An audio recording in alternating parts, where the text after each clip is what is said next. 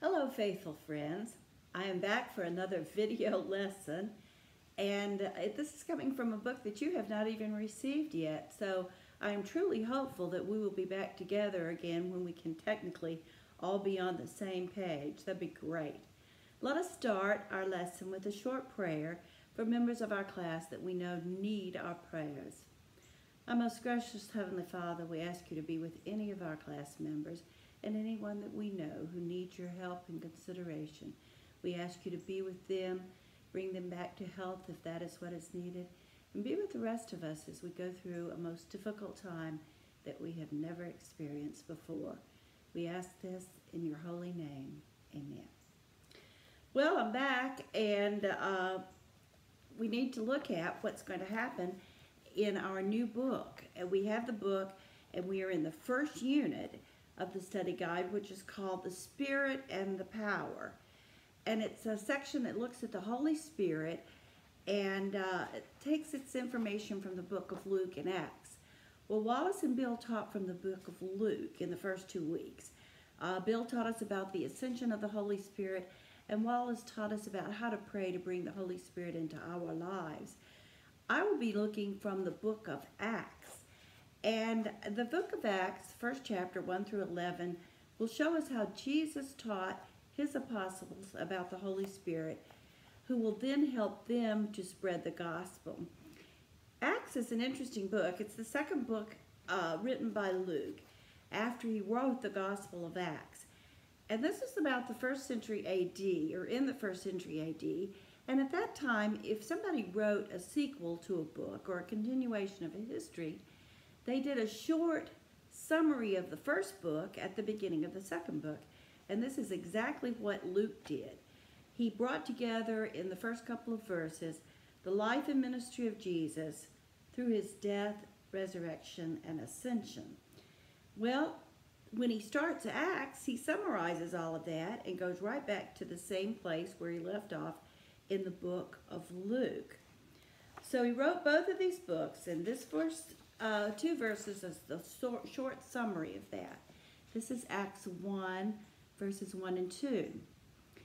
In the first book, Theophilus, I wrote about all that Jesus did and taught from the beginning until the day when he was taken up to heaven, after giving instructions through the Holy Spirit to the apostles whom he had chosen.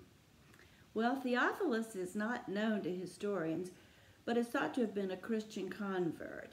Luke reminds him about the first book, which was also dedicated to Theophilus, and which was the Gospel of Luke, in which Luke wrote about the life and the work of Jesus. The Gospel ended with the ascension of Jesus into the heavens, and Acts opens with the ascension. A very short summary, but it covers the approximately 3 years of Jesus' activities before he ascended to heaven. Verse 2 also tells us that Jesus taught his apostles just prior to being taken up to heaven.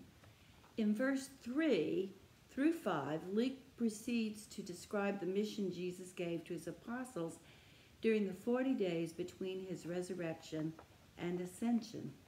This is Acts 1, 3 through 5. After his suffering, he presented himself alive to them by many convincing proofs, appearing to them during 40 days and speaking about the kingdom of God. While staying with them, he ordered them not to leave Jerusalem, but to wait there for the promise of the Father. This, he said, is what you have heard from me. For John baptized with water, and you will be baptized with the Holy Spirit not many days from now. Well, following his resurrection, Jesus appeared to his apostles, and he gave them convincing proofs. Now, that term is only used this one time in the New Testament, and it was from a Greek phrase that meant absolute or hard evidence. Hard evidence, or something that would convince you that something, in fact, did happen. In this case, the hard evidence or the convincing proofs were to prove that Jesus was alive. And during these 40 days before his ascension to heaven, he taught about the kingdom of God to the apostles. He was not talking about a specific church or even about God's people. He was describing all of the ways that God is at work in the world, how God will bring transformation, wholeness to the world. This had always been his message and would be the message that the disciples would take to the world. In verse 4, Jesus tells the disciples to remain in Jerusalem and wait for the promised Holy Spirit. Well, they believed the promise of the Holy Spirit because God had promised a resurrection of Jesus, and they had actually experienced that, so they knew that this was going to happen. But the question was, why Jerusalem? This was the city where Jesus was crucified, the city where the disciples had actually forsaken the Lord and had fled away to save themselves. The coming Holy Spirit would make them strong and fearless in a place where they had shown themselves to be weak and cowardly. It will also be the beginning city of their continued ministry. Jesus speaks to the disciples in verse 5, and he tells them that John baptized with water. Some, or maybe even all of these disciples, had been baptized by John with water. Now Jesus tells them that they will be baptized with the Holy Spirit. This baptism will be an inward and a spiritual baptism that would empower them for service and will take place in a few days. It will take place actually on the day of Pentecost, 10 days after the ascension of Jesus. The disciples have questions about the coming deliverance of the people of Israel, and they ask Jesus about the restoration of the kingdom of Israel. Possibly all the talk about the coming Holy Spirit made them wonder if the new age was about to dawn. I find it interesting, after all this instruction, they are still expecting an earthly kingdom. They're still expecting a Messiah who will be the king and take over and restore the kingdom of Israel. So they ask Jesus about it, and he answers them in verses 6 through 8. So when they had come together, they asked him, "Lord, is this the time when you will restore the kingdom of Israel?" He replied, "It is not for you to know the times or periods that the Father has set by his own authority. But you will receive power when the Holy Spirit has come upon you, and you will be my witness in Jerusalem, in all Judea and Samaria, and to the ends of the earth."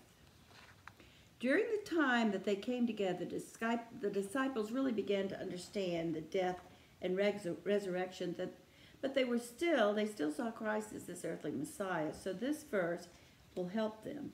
It is believed that this conversation actually took place on day 40, just before the ascension of Jesus. You notice he didn't give him a date, he didn't give him a time, he didn't even refer to that. But they asked if Christ would restore Israel, and he didn't give them that information. They will still believe that the Messiah would be an earthly king who would restore the nation. They really couldn't grasp this idea of a heavenly kingdom that would exist for all people. But Jesus realized that when they didn't understand it, and he didn't really give them an answer, but instead he told them that God would move in his own time frame and they would not know when. However, he did tell them they would receive the power of the Holy Spirit, and the Holy Spirit would help them to understand and to witness for Christ. With the help of the Holy Spirit, they were to witness in Jerusalem, Judea and Samaria, and to the ends of the earth. This last statement is often described as an outline to the book of Acts. It describes the ever-widening area to which the followers of Christ would witness until they were taking the word of God to the ends of the earth. The conclusion of Jesus' teaching was his ascension into heaven, followed by a promise that he would return. This is Acts 1, 9 through 11. When he had said this, as they were watching, he was lifted up, and a cloud took him out of their sight. While he was going, and they were gazing up toward heaven, suddenly 2 men in white robes stood by them. They said, "Men of Galilee, why do you stand looking up toward heaven? This Jesus, who has been taken up from you into heaven, will come in the same way as you saw him go into heaven. Well, the disciples have been given their mission for the kingdom of God. They also have a mission that requires them to be filled with the Holy Spirit and informed about the kingdom so that they can witness to God in the world. One commentator said, "The Spirit opens our minds to understand the Scriptures. We must rely on the empowerment as we go to all the nations with the gospel."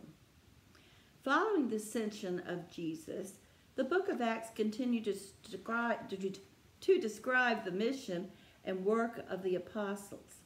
The book presents the history of the Christian movement, the beginning and growth of the Christian church. Over a 30-year period, it follows the church from its beginning in Jerusalem to the political center of Rome. One commentary describes the book as linking the gospel narratives on the one hand and the apostolic letters on the other.